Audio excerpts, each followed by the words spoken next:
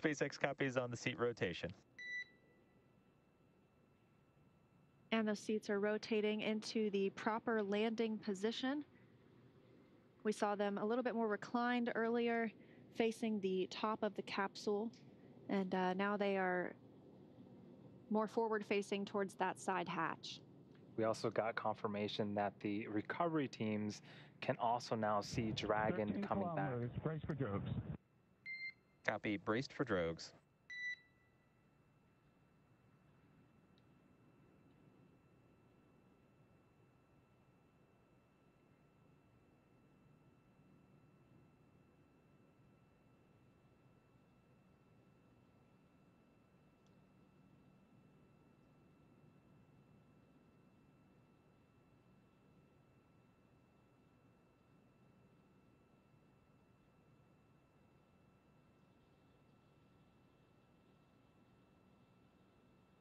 So we are waiting for confirmation that the drogue chutes have deployed. We are expecting them to deploy any minute now. And it looks like those might be our drogue chutes. Visual 2 chutes.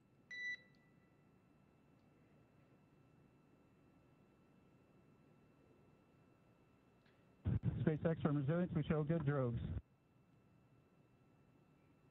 SpaceX copies and concurs nominal descent rate on 2 drogues. Continuing to hear good news after good news. 2 drogue chutes have deployed. Everything looks nominal, and we're slowing the Dragon vehicle down.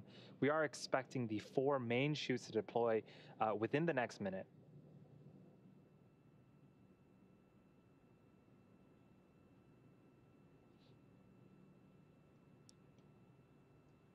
And those 4 drogue chutes. Oh, you can see them being pulled out now. Visual on 4 mains.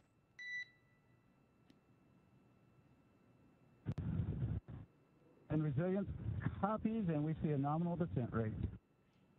SpaceX copies and concurs nominal descent rate.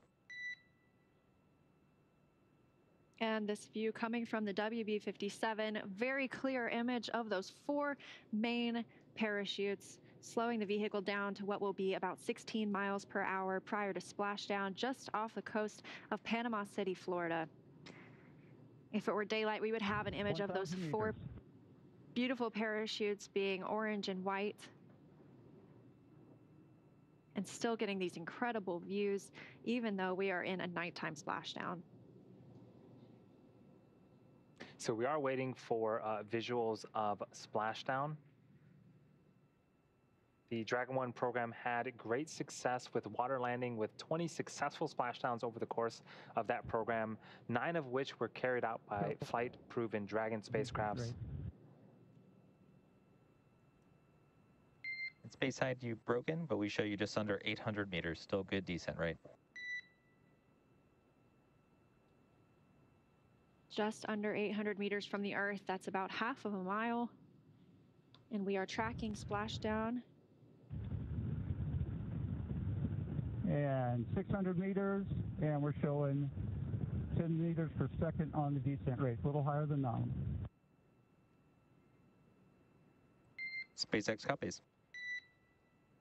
And what a view we have here. Even though it's nighttime, we have some great visuals of Dragon there with its 4 main chutes deployed, slowly coming back to Earth. Splashdown is scheduled for just a few minutes from now. 400 meters.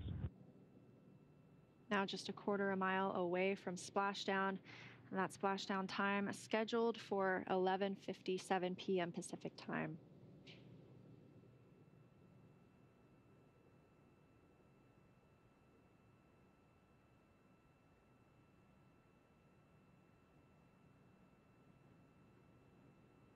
And SpaceX, we show nominal descent rates, 200 meters, brace for splashdown.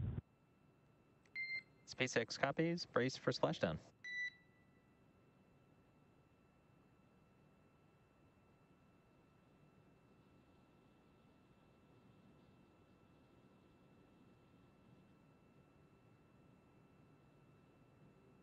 Seconds away from splashdown, everything nominal aboard Crew Dragon Resilience returning to Earth.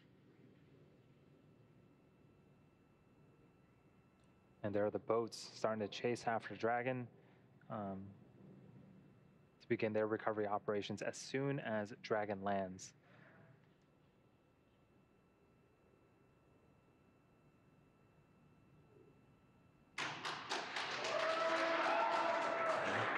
And I don't know if you can hear the applause on Splashdown. But we have visual confirmation of the Crew 1 Resilience SpaceX capsule. From Resilience. That is excellent news. We are splashed down. The pyros have fired. We're water fighting.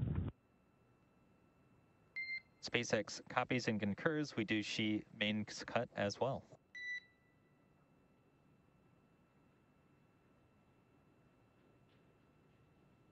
So again, you heard the applause. The Crew 1 capsule has returned, and we have successful splashdown. The main chutes have also cut as well.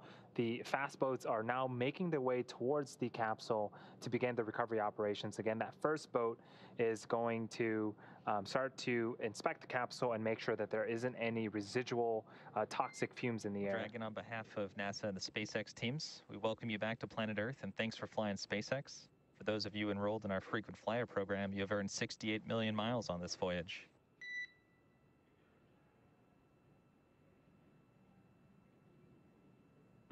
And SpaceX Resilience, it is back on planet Earth, and we'll take those miles. Are they transferable? And Dragon will have to refer you to our marketing department for that policy.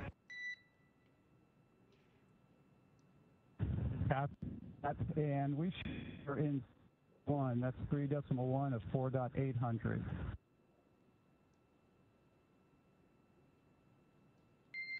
And Resilience, please repeat last about 4.800.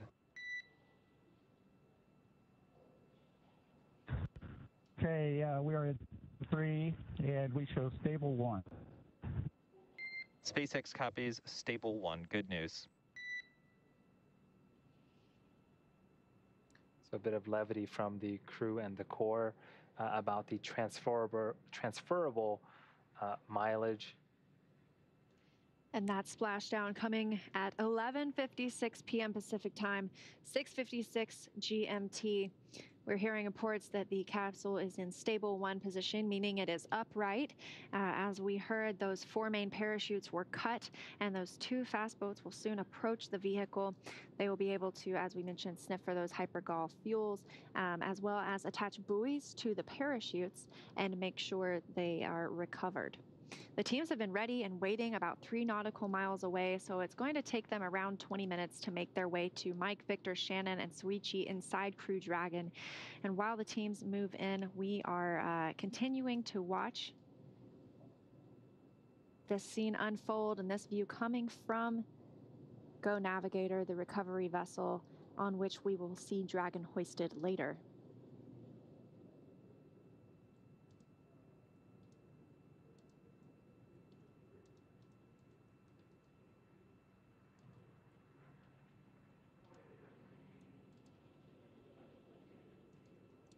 And that was just so cool to see. The teams had visual of Dragon with his chutes deployed, coming back down to Earth, and then you saw the fast boats sort of just as fast as they could, heading over to Dragon, just to make sure that everything can happen as quickly as possible and make sure that the astronauts are safe.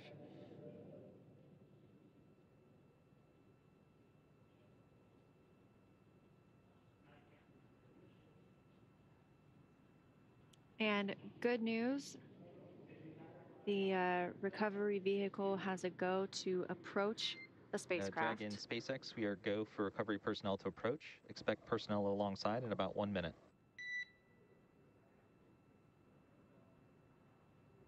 And SpaceX from Dragon, that is great news.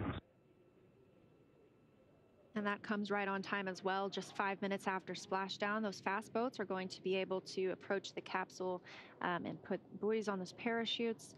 And the hypergol checks will continue.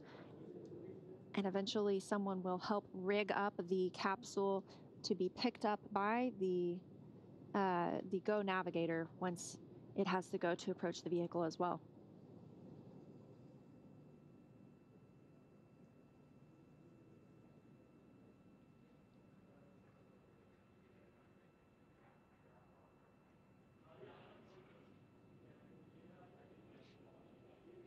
And all of this action coming after undocking from the International Space Station at 5:35 p.m.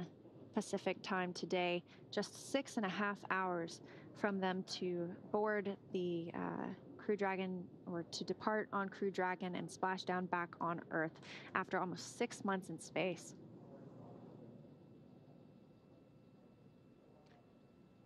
And here's a aerial shot of those fast boats approaching.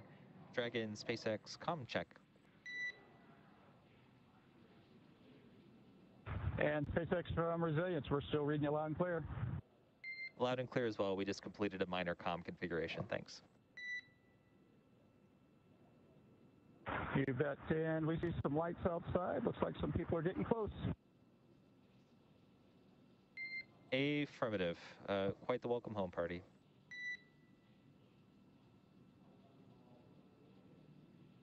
So it looks like that first boat has already made it to the capsule.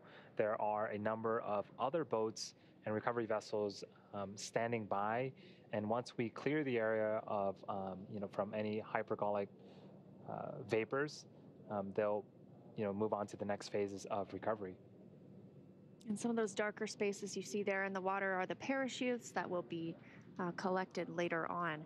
But this view, yes, from the WB-57 aircraft that provided us with those infrared images as Dragon was still re-entering the Earth's atmosphere, and then all the way through splashdown as well.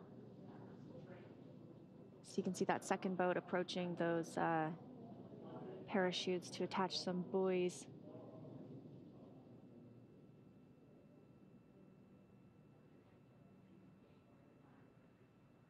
It really could not have been a more flawless journey home for Crew Dragon Resilience. Yeah, we continue to see, nominal call after nominal call from the Dragon SpaceX. We show hypergol sweeps and unfired ordnance checks nominal. Rigger should come aboard momentarily. Expect about 2-5 minutes until capsule lift. Stand by for PMC with SpaceX flight surgeon. Okay, Resilience copies all. We're standing by.